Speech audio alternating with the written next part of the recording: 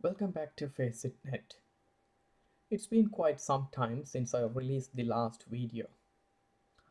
Today, I'm going to work on a video to show you guys how to install and configure VMware ESXi 6.7.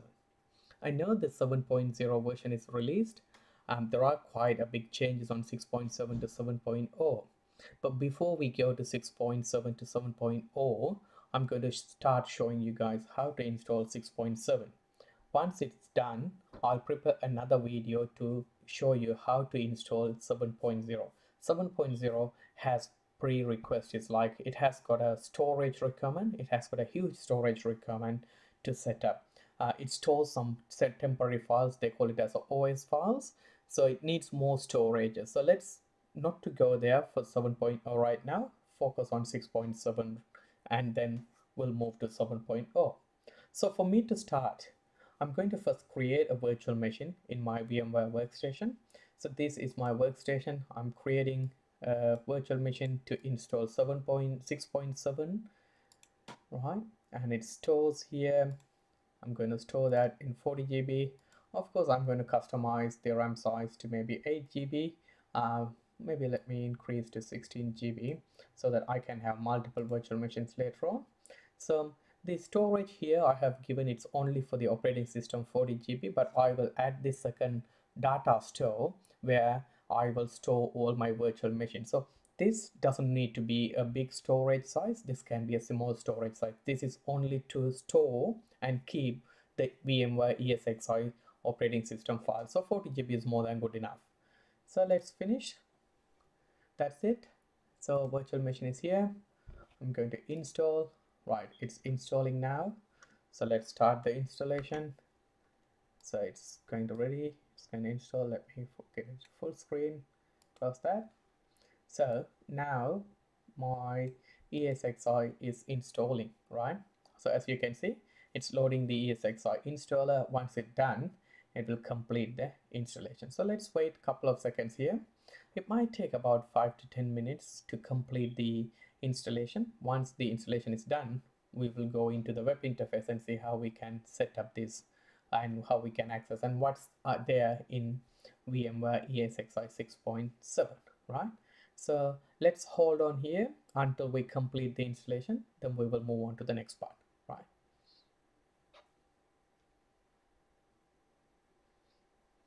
So as you can see, this got two processors with 16 GB RAM. So this I'm expecting this virtual machine will run quite faster. There you go.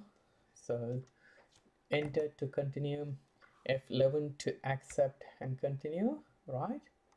So now just scanning the available devices. Right, so it got 40 GB storage device, enter to continue, and US default. This is what your default username password, or you call it as a root username password. This will be your password to log into your vSphere web interface to manage it, right? So now hit enter, F11 to install the application on this virtual machine, right? So now it's installing. So once it's completed, it will provide you an IP address, right? Because my virtual machine is in NAT configuration. If you look at it, this virtual machine is in NAT settings. If you go here, settings, it's in NAT, so it's going to receive an IP address from my VMware NAT configuration or VMware DHCP services. So I should be able to connect to that IP address from my physical computer or from my host machine. So keep in mind, I'm installing the type 1 virtualization in type 2 network, right, or type 2 environment. ESXi is a type 1 virtual or hypervisor. You need to install this type 1 hypervisor on a physical device, but I cannot uninstall or I cannot wipe out everything on my local computer and install a new hypervisor. So what I'm doing is I'm installing this on a type 2 virtual machine. So I'm using VMware Workstation. VMware Workstation is a type 2 virtualization, or it's type 2 hypervisor. So I'm using the type 2 hypervisor to install the type 1 virtual machine or type 1 hypervisor, right? So keep in mind, in type 2 hypervisor, I'm installing a type 1 hypervisor. So within the type 1 hypervisor, I'm going to install multiple virtual machines, or I'm going to create multiple virtual machines later on, right? So let's do that as a second task. But first, we are installing ESXi 6.7, and the installation is pretty much completed. You can see here, it's almost done, right?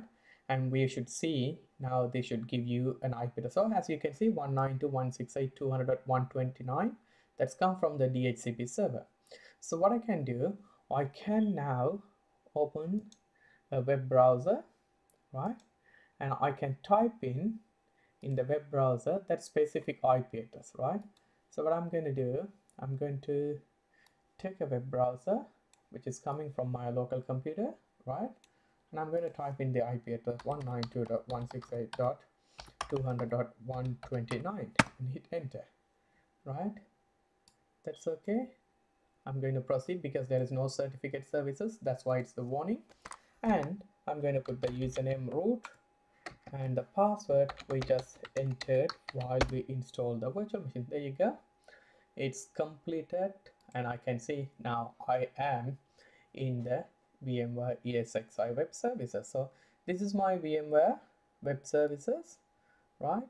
Or this is the management portal, right, where you can manage all your ESXi services. So host machine, which is my 6.7, VMware ESXi 6.7, right?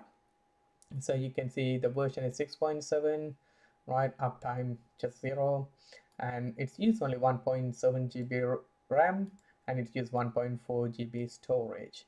Remember, I've created with 40 GB storage. If in case if you go to the storage, you can see it's free that and provisioned almost that much. So the total capacity we have, it's around 32 gig, right? This is my available data store. If I want to create any virtual machines, or if I want to run any virtual machines, I can run the virtual machines in this data store. But this is not good enough, or we can add the secondary data store. We'll see how to add the secondary data storage later on, right? We can go and add a data store here, right? So that's host machine. And if you wanted to check informations, we can check the information here.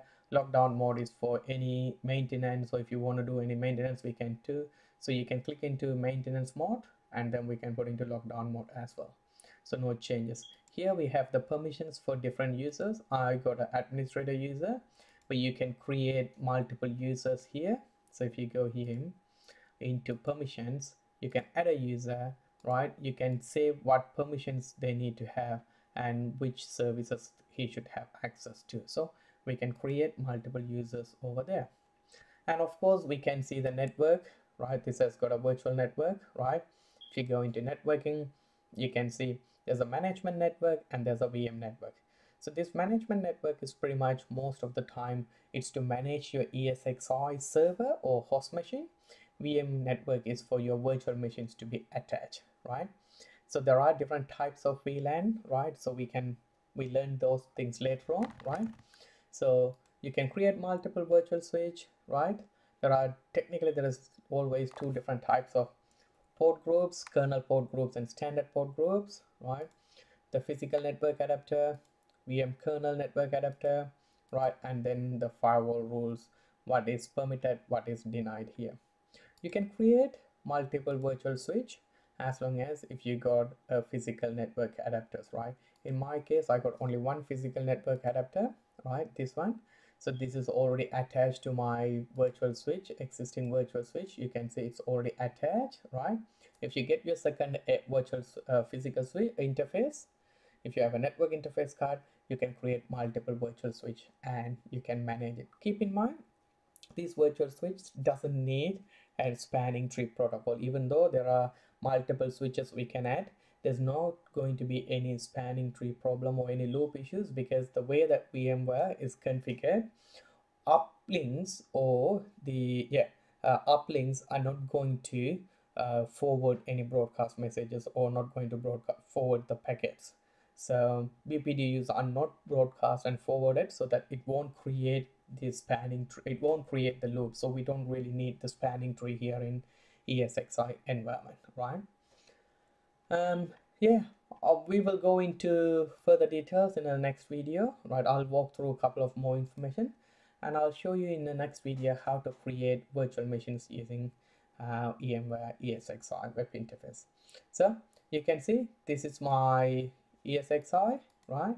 So it's already got an IP address. If you want to go do some changes, you can click F2, right? It will ask you to enter the password, right? If you want to enable ping and other network services, you can do it, right? If you go into here, right, network storage services, right, you can change the password, right, and then you can configure manage network interface, right? So network adapters, right, and you can enable disable if you have multiple network adapters. VLANs, here you can configure the IP addresses, dynamic IP, static IP address, DNS. If your company has got a DNS, you can put the DNS. Then you have got other information such as like basic network informations, right? So everything can be configured in the web interface. At the same time, you can enable the SSH as well, so we can do remotely connected to this interface or the console, and then we can do the command line configurations as well. So SSH is also available, so you can remotely connect SSH and then you can do the configurations using command lines. That's also possible, right? So that's pretty much about 6.7. It's a pretty straightforward installation. There's nothing much to do. It's a simple straightforward installation, right? And once it's installed, go into the web interface, enter the IP address, you are in the web interface. That's it, right? Thanks for watching. In the next video, what I'll do, I'll attach a data store, separate data store, and I'll show you how to create virtual machines and manage those virtual machines. Thanks for watching. Thank you. To see more videos, please do subscribe to FaceItNet channel, and I'll keep on updating more and more interesting videos. Thank you.